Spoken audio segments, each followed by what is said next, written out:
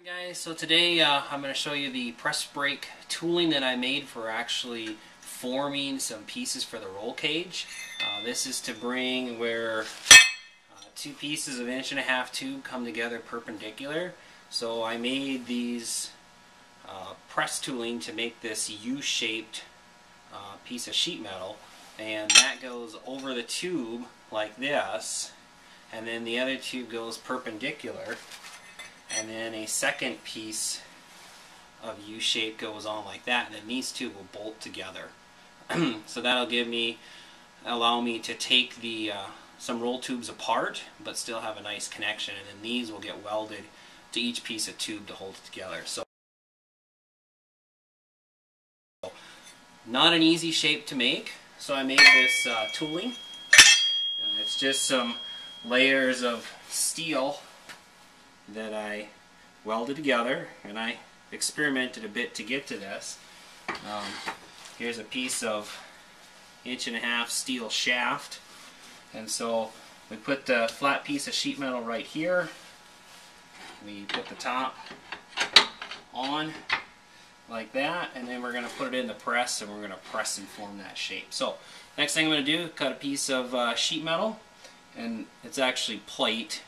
It's 4 inches wide, 1/8 of an inch thick, and I'll cut about 5 inches long. So we'll put that in right here and then use the press to press it together. So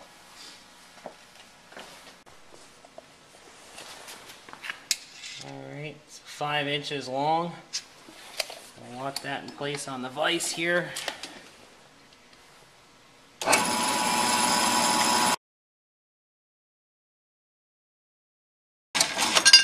Shine up and clean up the burrs from the bandsaw on the belt sander. I got this new switch on there, so it's nice and safe.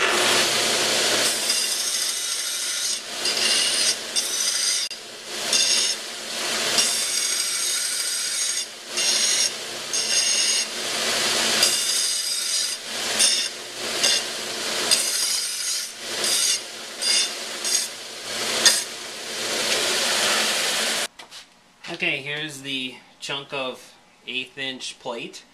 It's 5 inches wide, 4 inches this way, and we're going to put it in. I've marked the center line on it so I can put it in here and get it all lined up. So I'll do that, and then we'll move the camera so we can get a nice end view in here so you can watch it as it forms up. Okay, here we go. We're going to start pumping this down, and you can watch it form.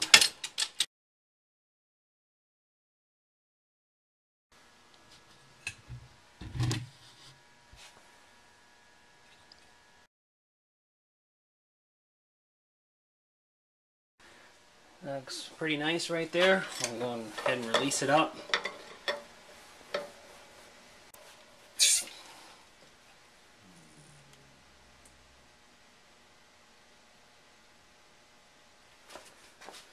Got a little rollbar to pry the top back off.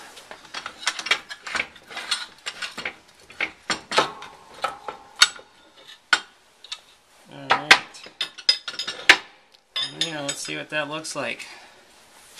So there's our part, nice and even edges. You can see where it drew down into the die there. I rounded the edges of the die so it could draw down in there. Those are just cosmetic scratches there. So flanges turned out nice and even. It's nice and centered up. We just got to make 4 more of those. 3 more of those actually. Alright. I've got all 4 of them formed up in the press now. Now we're going to go over to the mill and punch in the holes to bring them together. They've got to be exactly equal from here to here as they are from here to here, since we're going to be using these perpendicular like this. So they've got to line up. So we're going to use the mill with digital readout to place those holes exactly. Okay, we've got the first of the plates here locked into the vise of the mill. I've got digital readout. I found the center of where the part is, and now we're going to go in and punch in the 4 holes so they're equally spaced apart.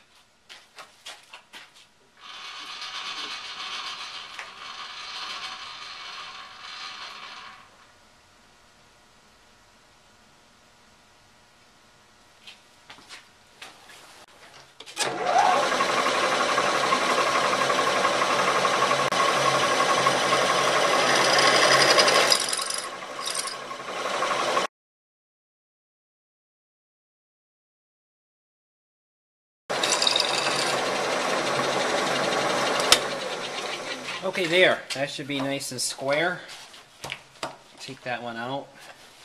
And you'll notice that I clamped this from the ends so that I wouldn't crush the sides down by clamping it. So that'll get us nice and square holes. On to the next one.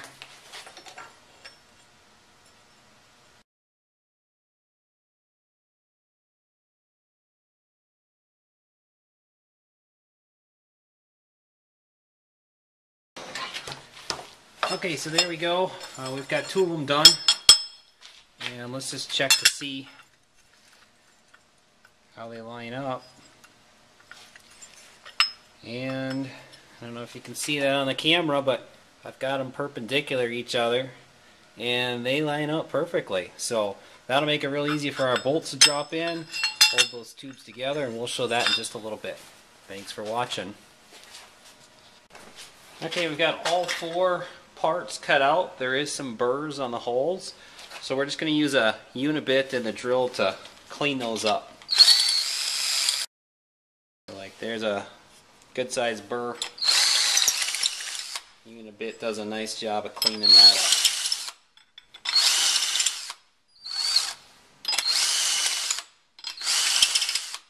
up. Alright, so there's one all nicely cleaned up. We'll do the rest of these here quick.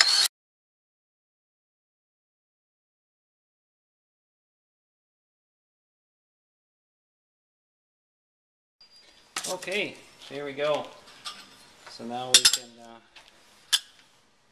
all 4 of those parts are done. So you're probably wondering, where are these plates? Where's this tube intersection that I'm talking about? I'll show you that. This is looking at the rear of the all-terrain track chair. We've got this hoop right here, and that's going to mount into this engine cradle. Then we've got a down bar from the main hoop up there. There'll be a joint up there.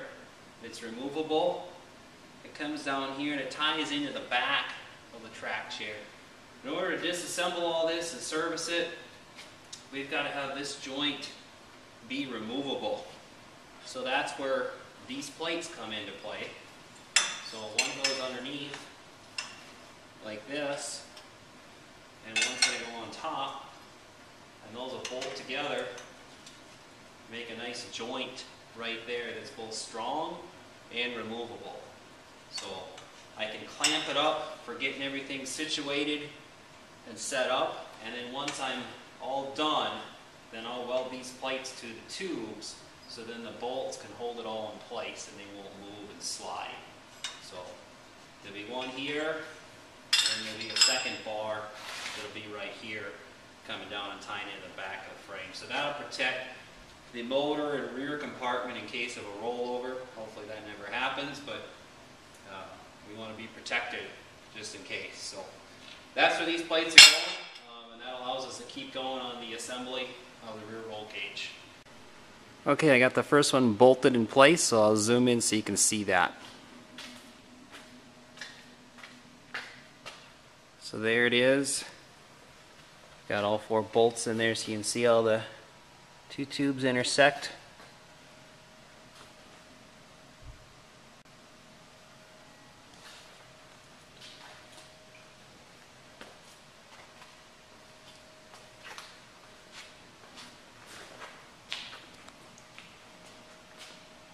Alright, thanks for watching everyone.